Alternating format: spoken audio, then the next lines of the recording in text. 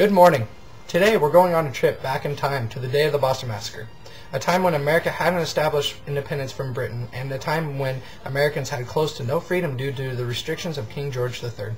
The Boston Massacre would mark the beginning of our second president's career and be one of the final straws for the Americans before the American Revolution. There were slight controversies over the exact events that took place during the Boston Massacre. The following are the colonist accounts of the massacre that were published in the Boston Gazette on March 12, 1770. On Monday, March 5, 1770, many soldiers from the 29th Regiment were seen around and walking the streets. Around 9 o'clock, 4 miners, Edward Archibald, William Merchant, Francis Archibald, and John Leach, were walking down Cornhill when they came across 2 soldiers, one of which was brandishing a large sword against the walls. Edward admonished William to take care of the sword, and the soldier turned around and struck Edward on the arm and then pushed William, piercing through his clothes and grazing his armpit. William then hit the soldier with his stick. The other soldier then went and got 2 more men, one armed with tongs and the other with a shovel. The one with tongs chased Edward down the alley and hit him in the head with the tongs. People could hear the noise, and John Hicks, a young lad, knocked the soldier down but then let him back up again. More kids gathered and drove the soldiers back to the barrack. In less than a minute, 10 or 12 soldiers came out with drawn cutlasses, clubs, and bayonets. They set upon the unarmed boys, and realizing that their equipment was overpowered, the boys dispersed. When he heard the noise, Samuel Atwood came to see what was happening.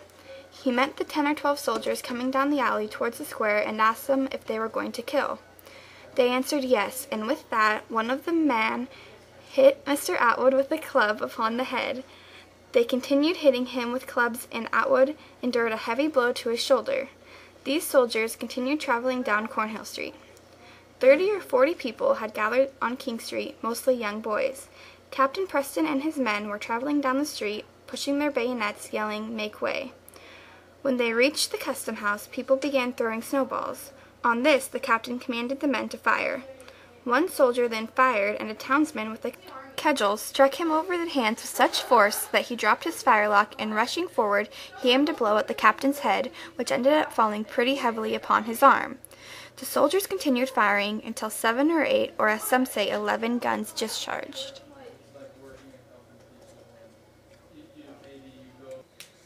The following is a quote from Captain Thomas Preston on the event of the Boston Massacre. On Monday night, about 8 o'clock, 2 soldiers were attacked and beat.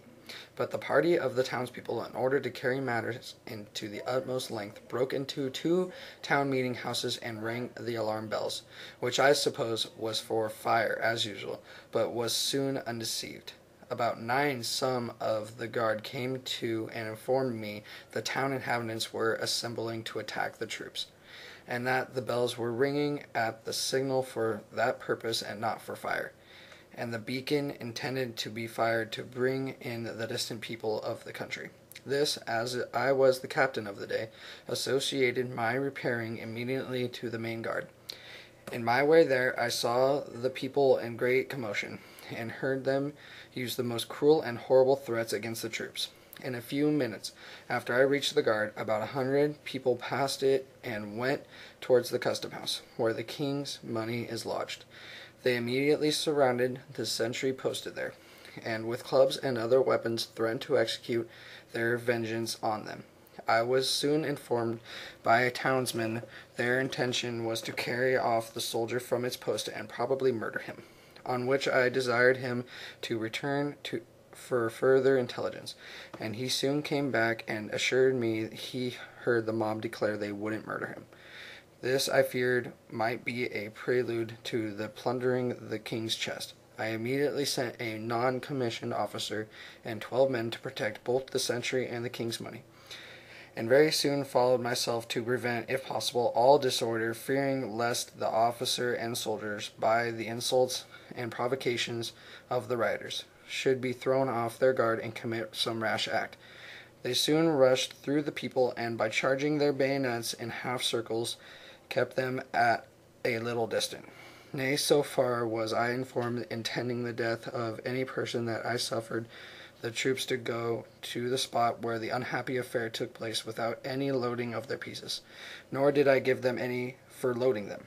This remiss conduct in me perhaps merits censure, yet to act offensively but the contrary part, and not that without compulsion, the mob still increased and were more outrageous, striking their clubs and bludgeons one against another, and calling out, "Come on, you rascals, you bloody backs, you lobster used." At this time I was between the soldiers and the mob, parleying with them, and endeavoring all the power to persuade the muzzles of the pieces, and seemed to be endeavored to close with the soldiers. On which some well-behaved persons asked means, observing to them I was advanced before the muscles of the men's pieces, and must fall a sacrifice if they would prove to me no officer.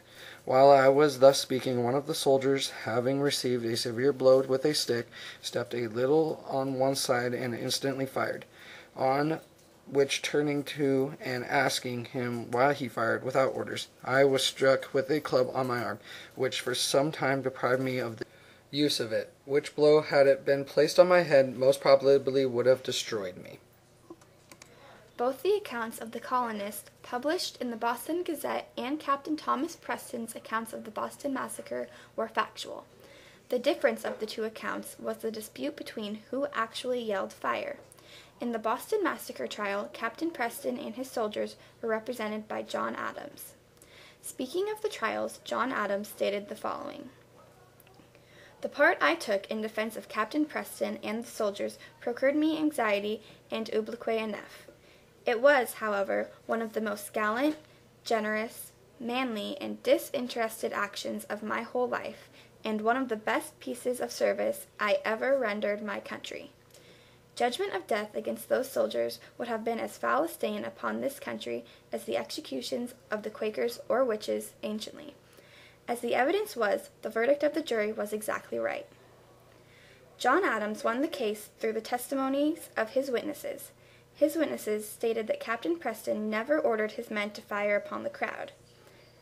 This Boston Massacre caused the death of 5 men: Crispus Attucks, James Caldwell, Samuel Gray, Samuel Maverick, and Patrick Carr.